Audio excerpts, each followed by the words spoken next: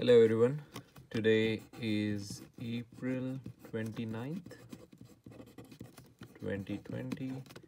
This is MJ.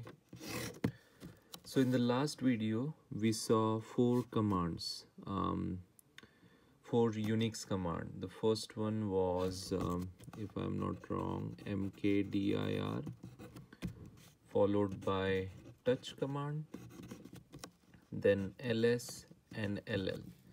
So this is the part 2 of Unix command, and in this video we are going to see four more commands.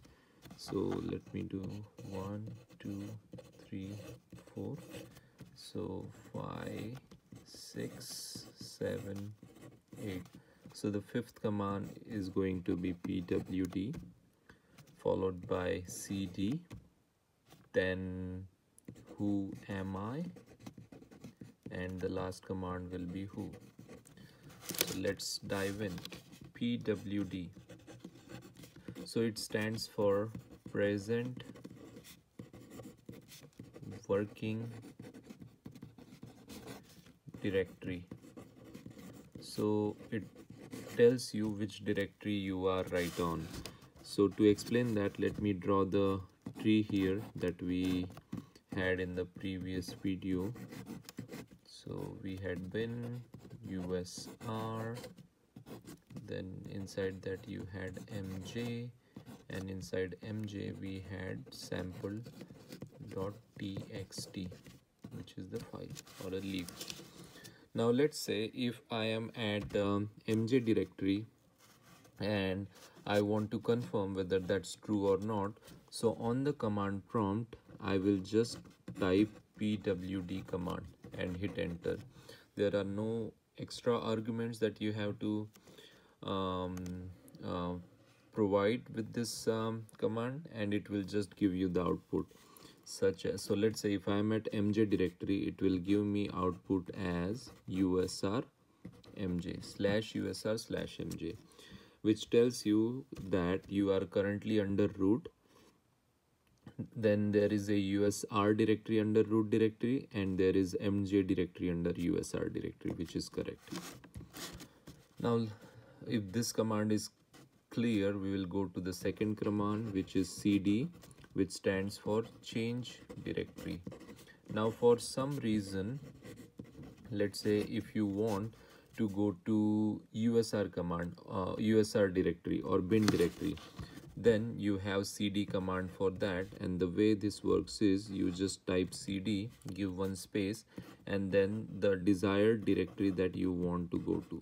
So let's say if I want to go to bin, it will not give me any output because that's a success. So to confirm whether the directory was changed successfully or not, I will again run pwd command, and it will give me the output as /bin.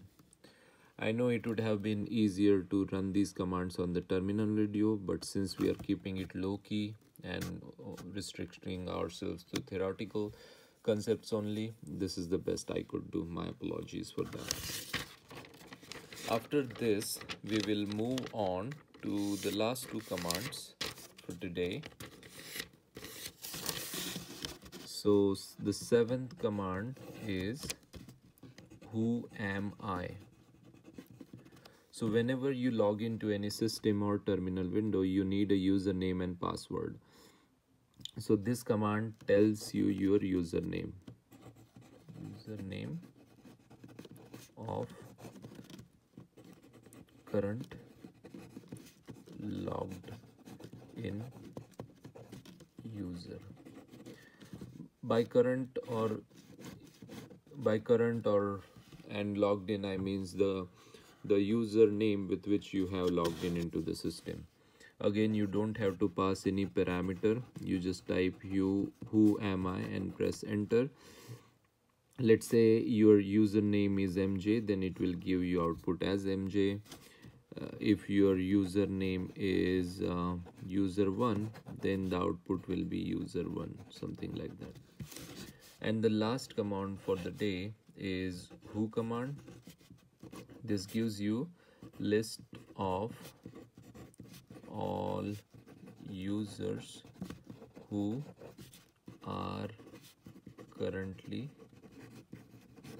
logged in to the machine. So think of it like there is a server on which people or your teammates have to work. So there is a better chance that many people will be logging into the same system. And if we want to know how many people or who are those people who have logged into your system or to the server system, you just type who command and press enter, and it will give you the list of all the users who are logged into that same system as you are. User 1, user 2, user 3, and so on and so forth. So the key difference between who am I and who command is, if you run who am I command, it will give you only mj as output. But if you run who command, it will give you the output as mj and all other users who are currently logged into the same system that you are working on. So I think I was able to explain it correctly. In order to recap things, we saw 4 commands. I'll type it in the 5th, 6th, 7th and 8th. So 5th command was pwd, which gives me the current directory. Cd changes that directory. Then who am I gives me my current username, and who command gives me all the users who are currently logged into the system. So thank you so much for watching. Like, comment, subscribe, and see you in the next video. Take care.